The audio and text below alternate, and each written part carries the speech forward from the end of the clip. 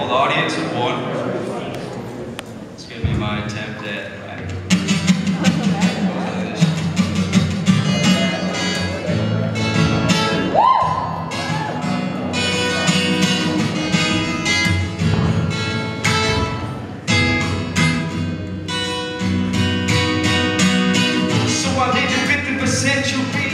what's that in eternity? Vapor in the wind sums it all up. But in addition, I'd like to mention that it wasn't until I gave up everything that it really felt like I was living. So please let me share it. I'm not asking you to listen, but understand that this is my job and I've been commanded to go. It was only a few months ago that I went on this retreat, only because I thought I could present myself to the Lord and He would be proud of me. Like, clearly I had forgotten the greatest news that human ears could hear, the gospel. And it was preached to all who were there, and suddenly the Lord became my fear. And I sit here in jubilance, because now I cannot imagine my life without Him as my heart beats. So every day I wake up, and a new battle has begun. I put on the armor of God, only to please my audience.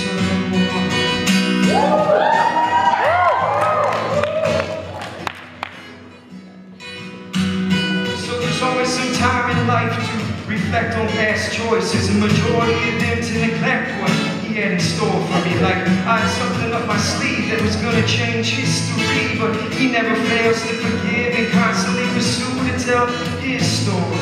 And I know the hardest thing in life was to choose to follow, but I knew my life wouldn't come into focus until the ways to serve Him were the only things I could know.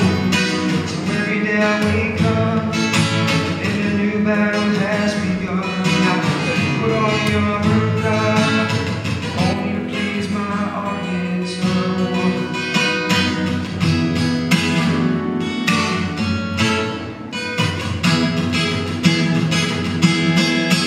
So now isn't it a beautiful thing that the God of the universe sent us a king, His Son Jesus Christ, the name above all names, the humble servant, He lived a perfect life.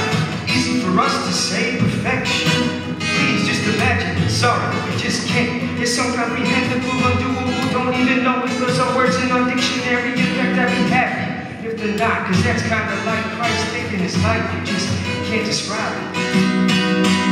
So now we have it the way we do. It just seems too good to be true. A God searching for man, trying to rescue us from the scheme of Satan. Yeah, I said it, it's real.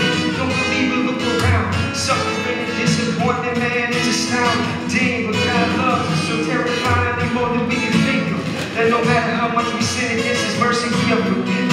But the point is to repent, my friends. And to do this, you gotta realize that Christ is His justice, He is merciful. So humble yourself in the shadow of the cross. To take yourself from being that less of a cynical, minimal human, making the pinnacle of your focus. To yourself is the opposite of what society preaches to you and me. And since you only vapors in eternity, there should be no debate that the only waiting we will do is on His second coming.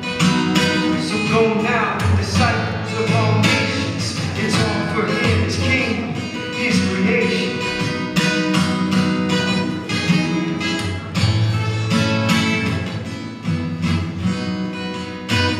Don't be afraid, even if you feel like you're insane. You got the young general, the commander-in-chief living inside you. Praise His name.